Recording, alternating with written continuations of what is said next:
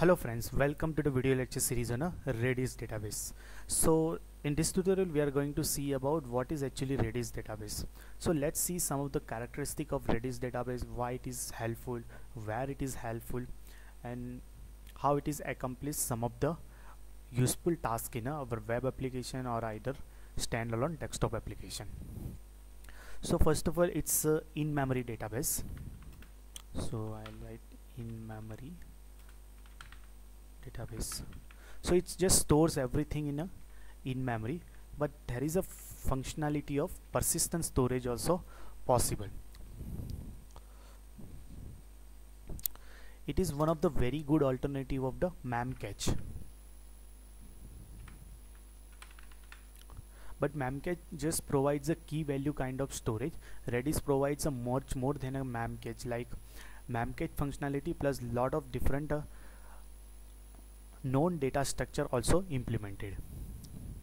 It is one of the open source software, so you can use for your commercial purpose also. You can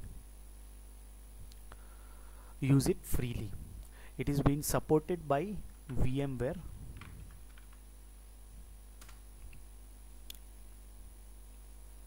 It's a kind of key value pair storage.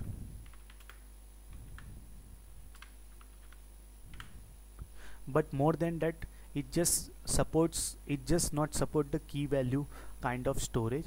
In case of value, it has a lot of other different data types also that we are going to see into future in one by one lecture.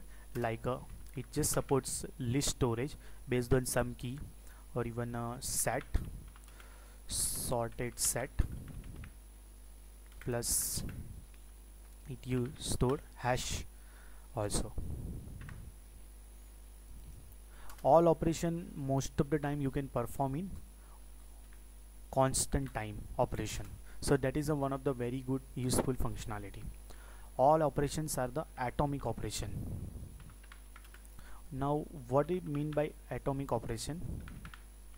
Suppose for some keys or some variable, two different clients are trying to update at the same time, it will just allow one client to update it, at a second client will immediately get the updated value. So it is running on a single thread application. It has a messaging application functionality also, like a publishers and a subscriber functionality.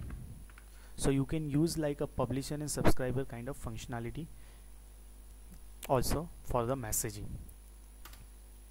There is a tons of libraries available, client libraries,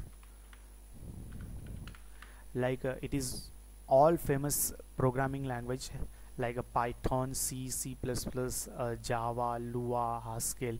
For everyone, PHP, even Ruby, Perl, all language has a client library available to connect with the Redis dataset. So these are all some of the very useful things about the Redis. Now where we can use this Redis, it's in-memory storage. So majority time this Redis dataset is used as a secondary dataset, because we have already available Oracle or even MySQL, Microsoft SQL servers. So these are all used for a very heavy storage application, but this Redis is used mostly as a secondary storage. Now what does mean by secondary storage?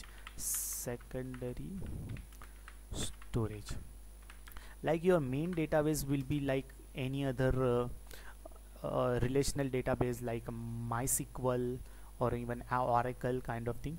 But in case suppose you want to store very short-lived data in your application, like a session storage, even web hit count kind of storage, which are the users are currently logged in based on the different session. So those things which keep getting updated continuously, and it is going to span for a few minutes or a few hours, then only this Redis in-memory kind of dataset is very useful. Let's take one hypothetical, or even this is a real example, that Facebook has already more than 1 billion user, let's take 1 billion FB users. Out of that, let's take only 10% are active, so we have 100 million active user. And let's assume that Facebook is also using this kind of in-memory database.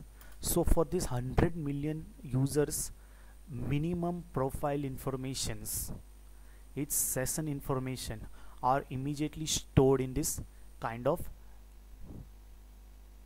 in-memory database, like either Memcached or even a Redis. But Redis is giving much more functionality than a Memcached. It's supposed much more a data type. So Redis is going to become very useful because of its heavy read and write kind of operation whenever we require to perform. So that's it for this lecture, friends. Thank you guys for the watching. I hope you enjoy listening this video. In a future lecture, we are going to see about how you can install this Redis and how you can perform those key value storage kind of operation on the top of Redis server. And if you haven't subscribed my channel yet, please do subscribe it and support my channel. Thank you.